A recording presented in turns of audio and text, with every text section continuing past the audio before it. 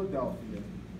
This brother has an inspiration and is inspirational to a lot of other people, especially the young people in Philadelphia. The programs that he has helped create and set up, the books that he writes, the missions that he goes on. You know, I've seen this brother walk into some of the darkest corners and gather some of the roughest brothers and sisters, and then able to have parlay, able to have a conversation with them, able to engage them on their issues, able to help them decide that they themselves are the guys they seek.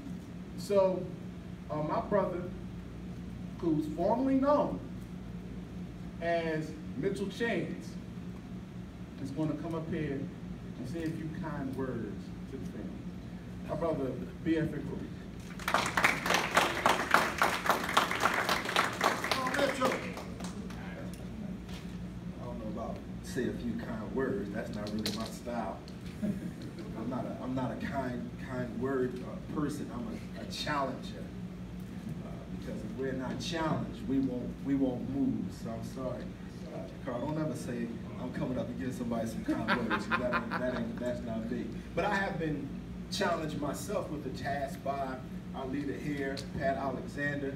Appreciate you so much, brother, for bringing me down here for the second year, and hopefully I'll be here for years to come with you. I've been tasked tonight with really setting the tone for tonight, for the rest of the weekend, and then what's going to happen after this weekend, because what we're doing here, what this weekend is about, is not just some conference for us to come and hear kind words, or for us to come get motivated, but it's a summit for us to actually create what it is that we need. As Carl talked about earlier, last year we talked about needing farming, and this year we got farming.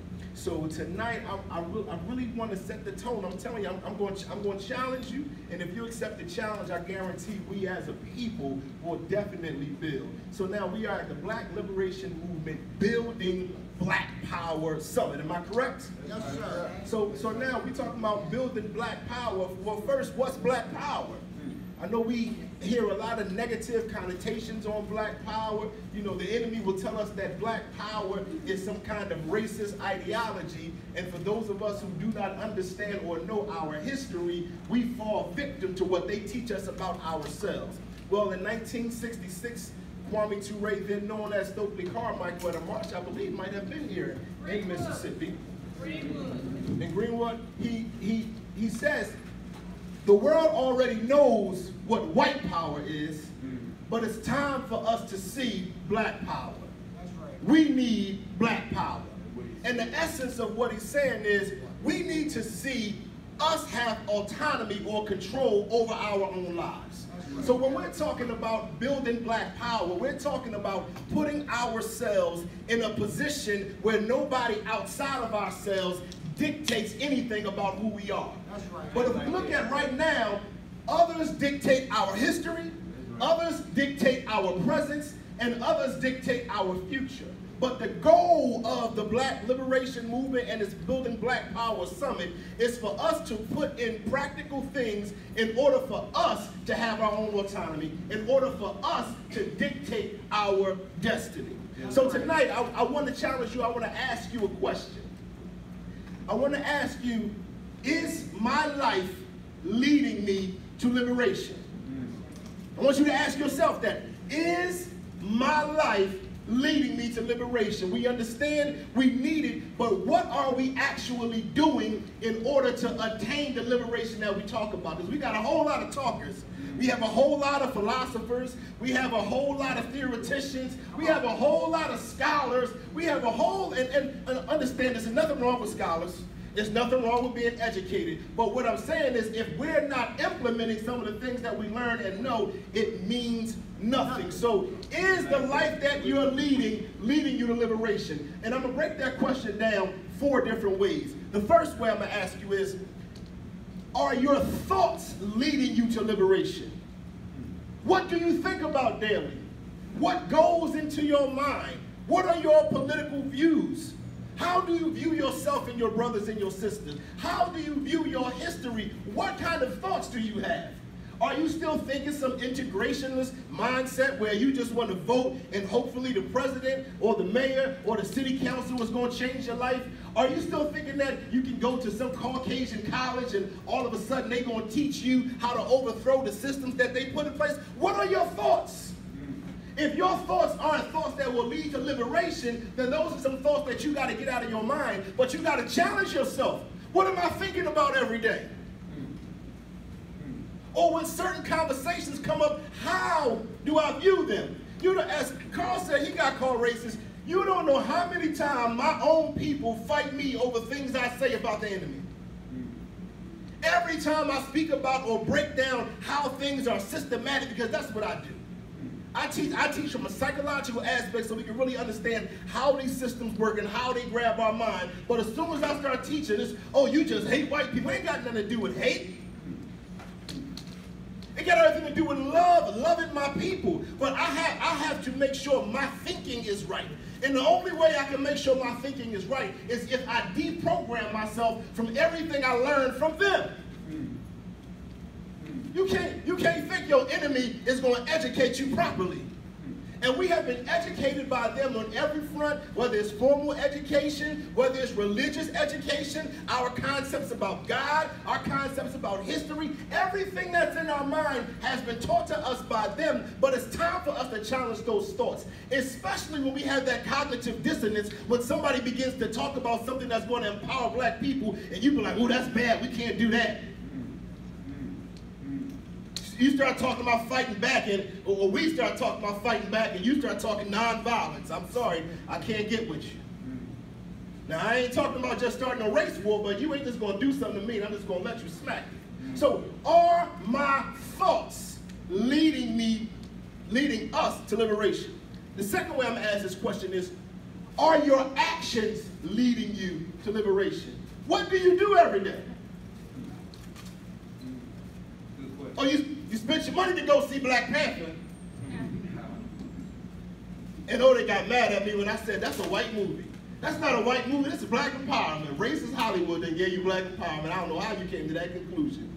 What are you doing every day? What are you putting your hands to? What are you putting your money into? Who are you helping? What are you helping? And is the things that you're helping building or leading us to liberation? You got to challenge yourself. Look at your day. Recount your day over the past week and think about everything that you've done and then say, did that move us any closer to liberation? Or we get so in love with entertainment and celebrities and we fawn over them and we love them, but then when it comes to actually doing some liberation work, folks are missing. Or social media. I see it because on social media, I get millions and millions of views. But when I'm in the street, no love. Where you at? Oh, that neighborhood too bad. They my brothers and sisters. Ain't no such thing as they too bad. Grown men tell me, I ain't going out there. Or them young brothers gonna try to kill you. Them young brothers ain't gonna try to kill you if you go out there with love. I walk anywhere in my city. Any and everywhere. And one thing I say that drives people crazy sometimes is I refuse when I walk past some brothers to check behind my back. I refuse to look back to see if the black man is walking behind me. I refuse to do it. And I have never in my life ever been randomly assaulted by a black man at night. But yet we have been trained to believe that our people are so inherently violent that if you see a black man late at night, he up to something. But you ain't up to nothing. So folks will like it on social media, they'll like it in a movie, but when you say come on out and do something, nobody's there. Are you there? That's right. Good question. Or we can come to a conference. But tomorrow, if Pat says, I need some hands over at the farm to till the ground, who's going to go help him? Or some racist cops done did something to black people, who going to show up and actually be there? Oh, it's easy to tweet hashtag, but what are your actions doing? Are your actions leading you to liberation? Or are you just sitting in the house, enjoying your life somewhat at least, while the rest of us out here fighting? And fighting for you, fighting for your children. Are your thoughts leading you to liberation? Are your actions leading you to liberation? And the third way I'm going to ask you the question is, are your surroundings leading you to liberation? Come on, make it plain. See, you got to be around some stuff that builds up your spirit. Let me ask you guys something. Let's say we got a little 7-year-old boy, straight A's in science. He's in the science club. He goes to science fairs. He's in science competitions. He goes to science museums. What do you think he might get into as he gets older? Science. Why? Every time I ask this question, everybody has the answer. He's going to do science. Why? Because he's always around science. What you around? Good question. Good question. So if we can easily identify what this little boy is going to do by what he's surrounded by, then we can identify what you're doing by what you're surrounded by. And your life is nothing but the total sum, right? Of the top 5 places that you spend the most time. Where you at? You need to be around places and spaces that are going to build you up. You need to be around places and spaces that's going to teach you liberation, that's going to lift you up when you feel a little doubtful, when you feel like it's, the fight is too big. When it seems like you can't do it, you got to be around spaces that's always going to encourage you. Are your thinking leading you to liberation? Are your actions leading you to liberations? Are your surroundings leading you to liberations? And this is always the hard one for people.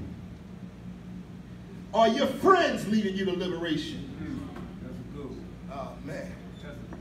See, people don't want to let go of who they've been with all this time, no matter how detrimental they are. No matter how much negative stuff they speak into your mind. No matter how much they're doing things that are not advantageous to black liberation, but you don't want to let them go.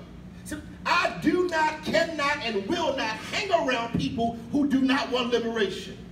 I speak to you, I talk to you, I drop some gems on you, and I'm going to keep it moving, but I can't be around you like that. I can't hang with you every day, because just like your life is the total sum of the top 5 spaces you stay at, your life is also the total sum of the top 5 people that you hang around. Who are you hanging with? Who you hanging with? So we're talking about building black power, y'all. This is not just some conference where some kind words are coming. This is where we get challenged to actually get out there and do something. And everybody has a different gift. Everybody has a different part of this thing. And nobody's is bigger or smaller. Just because I got the mic and I might have a lot of views or a lot of people might see me speak, don't mean what I'm doing is no better than you. Y'all wouldn't be able to hear me as easy right now if it wasn't for those who put the mic together. This all works together. You gotta find out what your part of this thing is. But you're never going to find it when you're around a bunch of individuals who don't even have liberation on the mindset. You're never going to find out what your purpose is if you're in a bunch of spaces that don't have liberation as a central theme. You're never going to figure out what you're supposed to do if you don't even try something with your actions. And you're never going to find what you're supposed to do if your thinking isn't even on liberation. It's time for us to start thinking, and it's time for us to start doing. And I'm going to say this. Just do something. Just do something. Now, I've been a professional speaker for 12 years. I speak all over the world. This is what I do for a profession. I used to play the flute. I used to play the cello. I used to think I was going to the NBA. I did a whole bunch of stuff. But then I found what God created me for. I did a whole bunch of different stuff, some good, some bad, but I was always trying something different, trying to find out what is that thing that I'm going to be great at? What is that thing that's going to be innate in me that nobody can take away, that nobody can stop, that I can do naked? See, one thing I teach about having a naked worth. You got to know what you're worth, stripped from everything that you have. Stripped from your money, stripped from your houses, stripped from your clothes. What value do you just have as a human? That's what you got to begin to learn. And take your talent, whatever your talent is. I don't care if you're making toothpaste. I don't care if you're making t-shirts. Do it for your people. Do it for your people. Is the life that you're leading us to liberation? And that's my challenge for you to ask yourselves from this day forward, and make sure the life that you lead is leading us all to liberation. Thank you.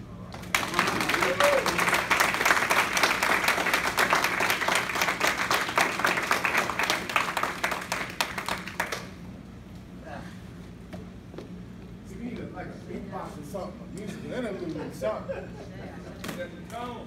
Give it up one more time for my brother BF and Queen.